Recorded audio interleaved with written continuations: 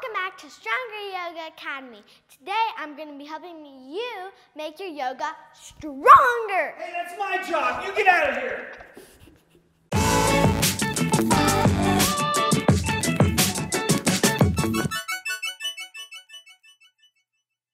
Now that we've got that imposter out of the room, let's try to figure out how we can make your yoga practice stronger with what we call a lunging arc.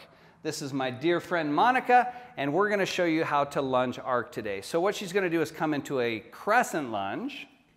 So she's lunging on her left leg. She's going to go ahead and reach up, Monica.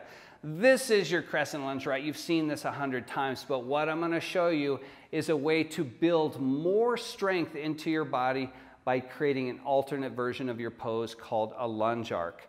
So what Monica is going to do is place her right hand into what we call a skull hold. Now, we'll take a better look at this in a second, but what she's doing is putting her hand on the side of her head, not the back of her head, not the top of her head, and she's also pointing her elbow where her chest is facing, okay? Now, this left hand is sort of hanging to the floor, but it feels like she's trying to reach down and touch a basketball.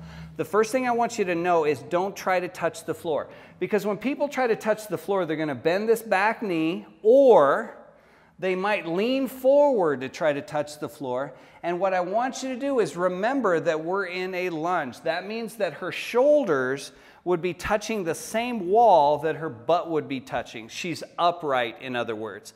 And as she tries to reach down, she's going to be pressing her head into the palm of her right hand.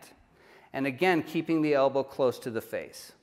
So we're going to break the pose and take a look at it from the other side. That was amazing, Monica.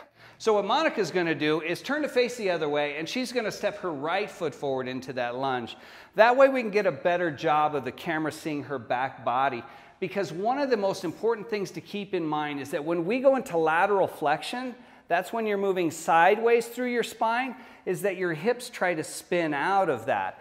That means while she's trying to reach down and touch that invisible basketball, this hip is coming forward and this hip is coming back. So what she's going to do instead is bring the left hip forward. Remember, your back leg is your steering leg. We have a video on that. If you want to go back and take a look at that, I'll put a title card up there.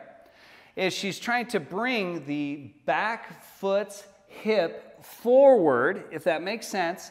And also when she reaches down, her chest might start to turn to the front leg. So she pulls, in this case, her left armpit back. Left hip forward, left armpit back. That means that she's really trying to purely operate the spine sideways instead of twisting in it. This pose is really much more difficult than Monica is leading you to believe. And I can see the look on her face that you can't see. This is how you make your poses stronger. Thank you, Monica. We'll be back again soon with another pose. Hey everybody, thanks for checking out this video on our instructional series. If you enjoyed it, please leave us a like. Be sure and subscribe and hit the notification bell so you're always up to speed on when our new content comes out.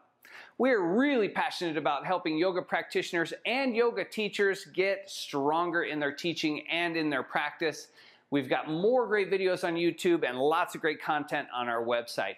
Thanks so much for watching this video, and we'll see you in the next one.